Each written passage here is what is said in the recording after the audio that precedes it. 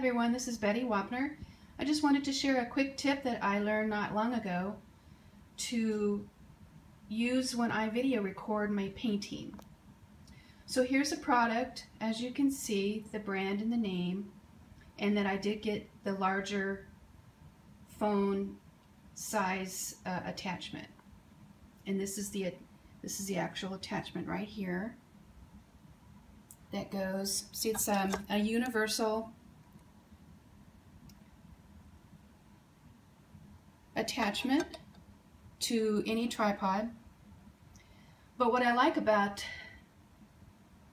this is that I put it around the top of my easel. So I have this easel that I got from Michael's Arts and Crafts, and as you can see, it is an easel that has the this kind of attached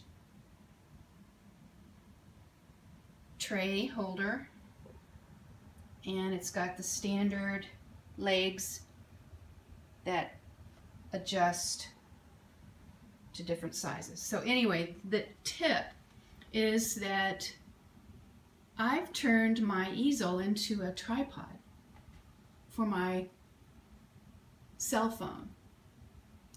And so basically you can see how the bendable tripod fits right around the easel, the neck of the easel. And instead of using the attachment that came in the kit, I used an attachment that I already had.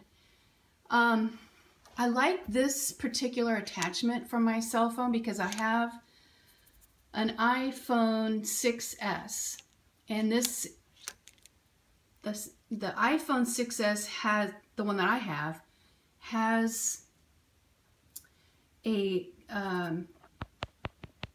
covering on it, a cover that is actually, it's called, I think, a Defender. I'm not sure, but it's very thick. So my cell phone, with its really thick cover, fits in this better, and it's this is sturdier. And I will show you the brand that I have. Okay, let's see if I can get it. There we go. It's called a Redicam, and I got this from Amazon. But if your cell phone doesn't have the real thick cover on it, then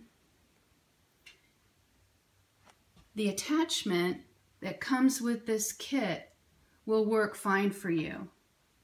Now this is the larger size, so if you do have a larger phone, this extends. See, it extends outward.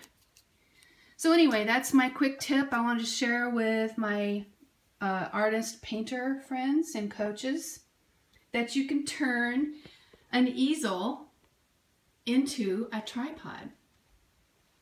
I mean, we all carry easels and all have easels of different kinds. So there you go. I hope this has helped, and enjoy giving it a whirl.